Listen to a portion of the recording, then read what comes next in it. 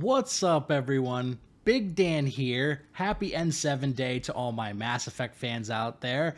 And I just want to make a quick video about a little bit of tidbits for the next Mass Effect game that Bioware just dropped on Instagram and Twitter about an hour ago at the time that I'm recording this. So Bioware made this post on Instagram at about 5 o'clock that says, "We have another N7 Day surprise for you from the team working on the next Mass Effect.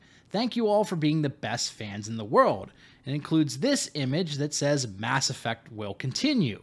Now there are some interesting details in this photo that we are going to break down one by one, starting with the ship right above the text at the bottom. Now when I was initially recording this video and saw this image, my first thought was, that looks a lot like the Tempest from Mass Effect Andromeda. But upon comparing the two images side by side, it is actually a different ship. Now you will hear me refer to this ship as the Tempest a couple of times in this video. It is what it is, but looking at the ships, they are different.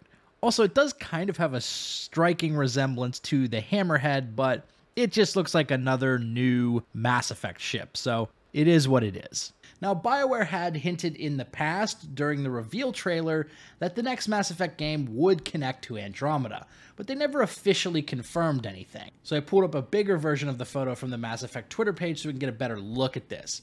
So as we zoom in, we can see a few different figures standing outside the Tempest. We have one person walking ahead of three other individuals next to the Tempest. Now, in the bottom left-hand corner, we can see what looks like a giant Krogan figure. Now, this is probably Drac, to be honest. Next to Drac, we also see a figure that kind of looks like they have a blue head. Let's zoom in a little bit more. So I would guess that this is PB right here. And then we have another figure here who I honestly can't tell. My guess is at the head of the pack here, that's got to be Ryder. Another theory is that perhaps the Krogan in this image is actually Rex, and the Asari figure is Liara. Now, people are going to see what they want to see in this image, I think. It's entirely possible that it's Drac and PB, or Rex and Liara. You can draw your own conclusions. It might be two separate characters entirely. People are going to see what they want to see, and until we have more details on this game, we can't really know who's in this image. So if we scroll up the image a little bit, we'll see that the crew is walking towards a giant crater, and that there's something buried next to the crater.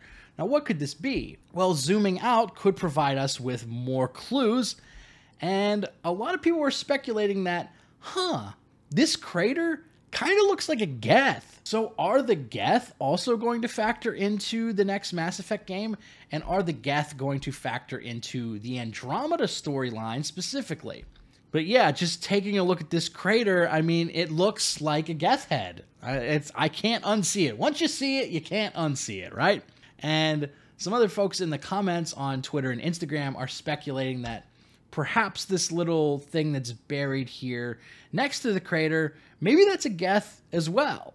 I don't know. Is this actually a Geth? Is it not a Geth? Or is this sort of like a Jesus in the toast kind of moment?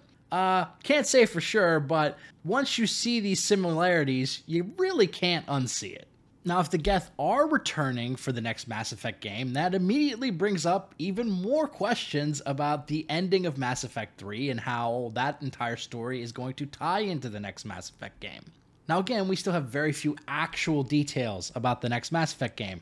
It's mostly speculation at this point, but based on some details we've seen in the trailers and how things are being set up for the next game, a lot of people, myself included, have speculated that the Destroy ending will be the canon from Mass Effect 3. And if this is the case, that would mean that the Geth were wiped out at the end of Mass Effect 3. So if Bioware is suggesting in these images, either implicitly or explicitly, that the Geth are coming back in the next Mass Effect game, it raises more questions about the ending of Mass Effect 3 and how all of this is also going to tie into Andromeda. So anyhow, just want to make a quick video to kind of address this image because it does raise some interesting points about the next Mass Effect game and what Bioware is working on. Again, lots of this is just speculation at this point, and Bioware is just dropping hints and things to tease us about the next game and get us excited for it. I'm curious to see what Bioware does with this story, but clearly they've got a lot of things in the works. If you like this video, be sure to subscribe to Big Dan Gaming for more Mass Effect and RPG videos. Also, I wanted to give a shout out to all my channel members for supporting my content. Until next time, this has been Big Dan. I should go.